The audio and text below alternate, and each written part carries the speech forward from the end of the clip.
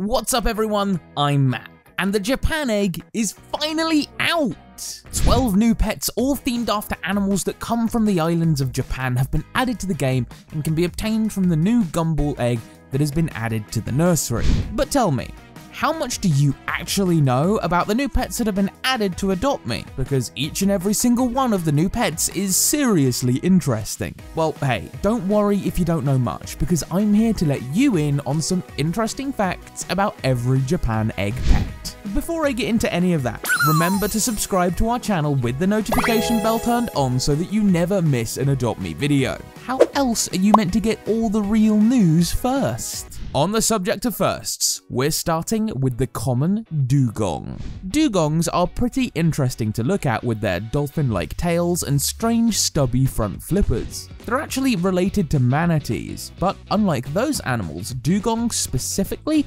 stay in the water. A lot of people refer to dugongs as sea cows. That's because they spend most of their time eating seagrass, whether it's day or night. While they're called sea cows, both dugongs and the manatee are closer to elephants than any other animal. Our other common pet in the Japan egg is the cute little Sado mole. Now, you may be wondering about the Sado mole's name, and it's not called that because it's sad all the time. It's because this mole can only naturally be found on Sado Island. Sado Island is the 6th largest island of Japan, and it kind of looks like the letter S. Just like most moles, the Sado mole spends most of its time digging around underground looking for worms to eat.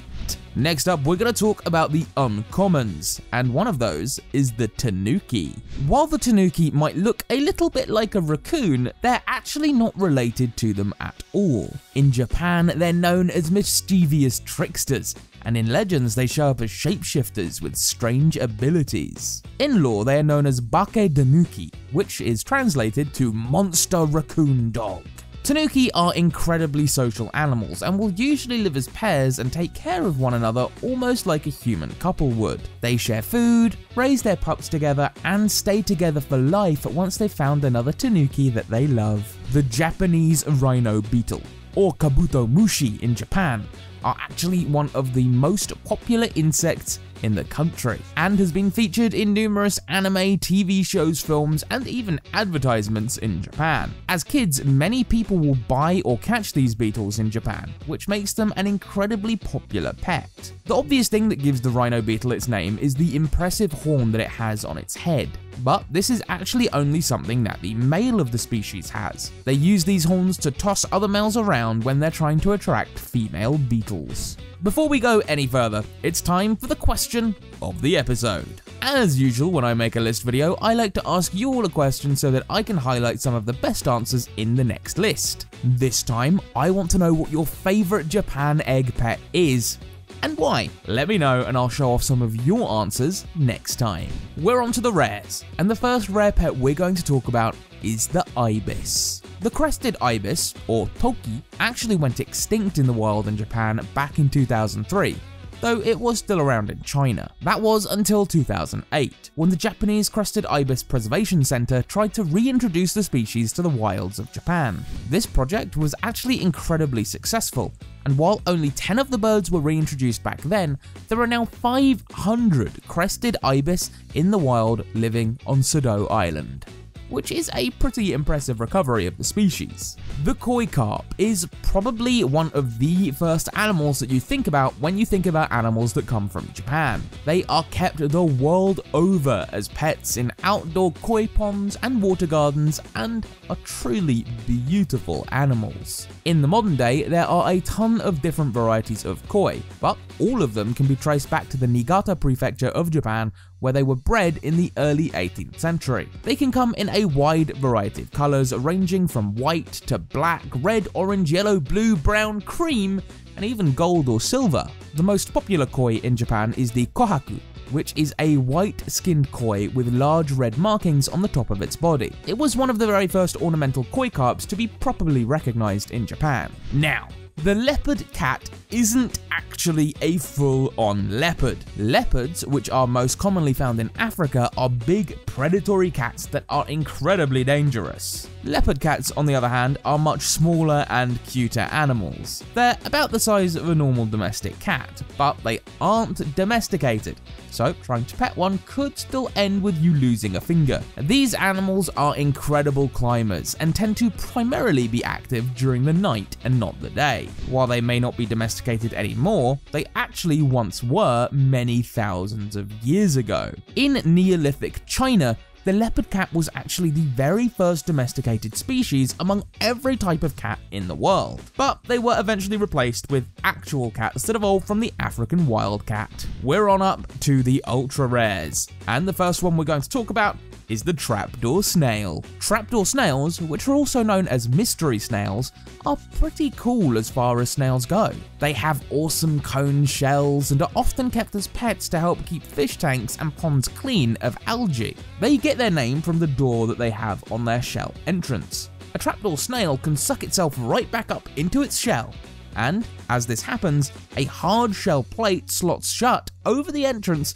to keep the snail inside safe. Another bird pet, the red-crowned crane, is actually one of the most rare cranes on the entire planet, and seeing one is considered a symbol of luck and fidelity. These birds are incredibly long-lived. They can live for up to 30 years in the wild and up to 50 years in captivity, which is seriously impressive.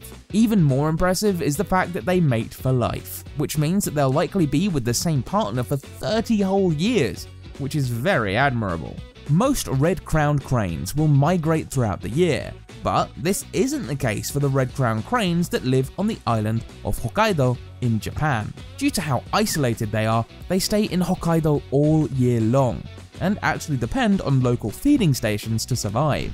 If you don't like spiders, then you might want to skip this one, because it's the spider crab. Spider crabs have the largest leg span of any animal with an exoskeleton, and considering their giant legs, that's probably not much of a surprise. They can reach up to 12 feet from claw to claw, which is double the size of a human. While they look terrifying, they're actually quite gentle and curious animals, and aren't really predisposed to attacking other animals or humans. The only animals that really need to be concerned by a passing spider crab are ones that it can use to camouflage itself from predators. They will often be seen wearing sea sponges and other animals and then burying themselves in the sand of the seabed to avoid creatures like octopuses. We're up to the legendaries now, and the first one I'm going to talk about is the Baku. The Baku is a mythological supernatural creature that is said to devour the nightmares of anyone that it comes across. The legends about the creature say that they were created by the gods by throwing together their leftover bits after they were done making all the other animals on the planet. It is said that after having a bad dream, Japanese children of the past would say the phrase, "Baku-san, come eat my dream," 3 times, which would summon the Baku to devour their nightmares. However, if the Baku didn't get its fill, it would also devour their hopes and desires, which adds a kind of scary element to the legend. I doubt our Baku would do anything like that though. The Maneki Neko, or beckoning cat, is a figure in Japanese culture that is supposed to bring good luck to its owner. In the real world, these are small statues, often with a bobbing hand, that are made out of ceramic or plastic. The statue is usually of a calico Japanese bobtail cat, and can usually be seen across Japan anywhere, from in a shop or restaurant to hotels and even people's homes. The primary belief is that the Maneki Neko first originated in Tokyo or Kyoto in the Edo period of Japan, which was the time between 1603 and 1867. They started becoming highly popular though by the early 1900s. According to folktales, the tradition of the Maneki Neko began when a poor shop owner took in a starving stray cat, even though he didn't have enough money to feed himself. The cat then beckoned customers to come into his shop and brought him much prosperity. It's a cute story. right? Well, now you know a little something about every single pet from the new Japan egg. I hope you enjoyed this video. If you want to see more IRL videos in the future, then you need to like this one so that we know you liked it. Oh, and don't forget to subscribe with the bell button on and to follow us on our social media so that you never miss a new Adopt Me video. I'll see you all in the next one.